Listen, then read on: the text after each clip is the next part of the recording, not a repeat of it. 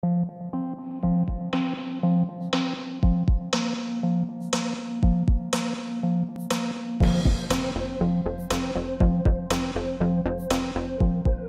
have two main important data that was presented at the AACR 2018 meeting this year about in melanoma, about using Pembrolizumab in adjuvant settings, but also an interesting result from a phase 1b using TLR agonist in PD-1 resistant melanoma.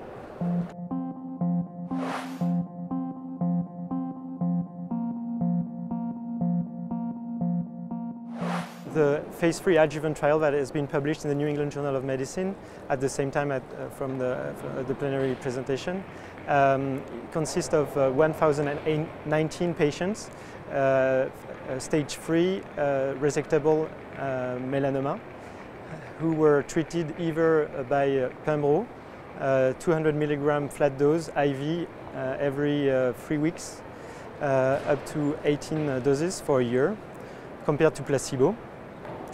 And this study has an interesting design because in a second part, the patient who will be having a recurrence of their disease will be unblinded and will cross over to the Pembro arm. So the primary endpoint was relapse-free survival. The efficacy data is pretty clear in favor of the Pembro arm with a hazard ratio of 0.57. and a relapse-free survival rate of 71% compared to 53% at 18 months for the Pembro arm. In terms of other outcomes, this benefit is seen throughout the different subgroup analyses, so no matter what the PD-L1 status is or the BRAF status. In terms of toxicity, there is no new signal compared to what has seen before. These toxicity are immune-related. And it seems to be less toxic what is seen with CTLA-4 inhibition or interferon, and comparable with other anti-PD-1. The most frequent toxicity are fatigue, rash, and thyroid dysfunction. There has been one death due to toxicity. It was a patient who suffered from myositis. So it reminds us we have to be cautious with immune-related adverse events.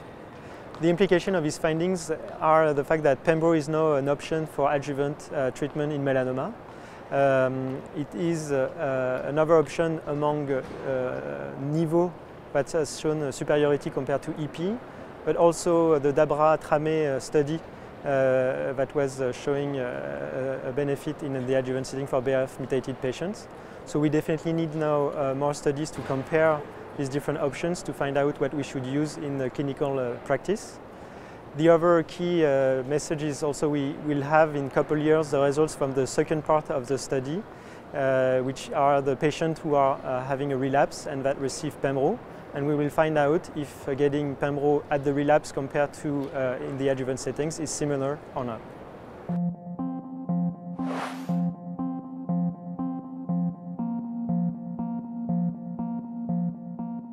We had a second important study that was presented at AACR. This study was a phase 1b study who included so far 69 patients. Most patients were progressing after anti-PD-1, 91% of them were progressing after anti-PD-1.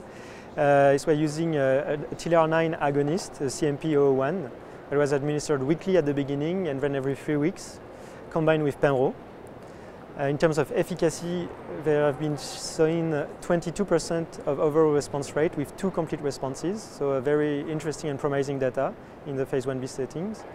In terms of toxicity, the toxicity seemed acceptable. There were some toxicity related more to intratumoral injection of innate agonist, in particular flu-like symptoms or site injection pain, but also there was some hypotension related to treatment. But overall it was pretty manageable. There were some translational studies that were performed, in particular CD8 and PD-L1 immunohistochemistry that clearly shown an increase of CD8 infiltration and PD-L1 expression in, after treatment in patients. So this supports completely the mechanism of action that is expected with intratumoral TLR9 agonist. Also, there was an immune signature that was increased when patients were treated. So all of that really support the mechanism of action of these drugs. These results are very promising for melanoma patients progressing on anti-PD-1. which is patients who have acquired resistance. They are potentially interesting also for patients who are primary resistant to immunotherapy, as this intratumoral injection may prime the immune system to trigger a prolonged response. So the extension cohort is ongoing, so we'll have more patients and hopefully we'll see similar results in terms of efficacy. These results in melanoma are also interesting for other tumor types, and this type of strategy of intratumoral injection with innate agonist is potentially very interesting for cold tumors that are not responding so far to anti-PD-1 therapy.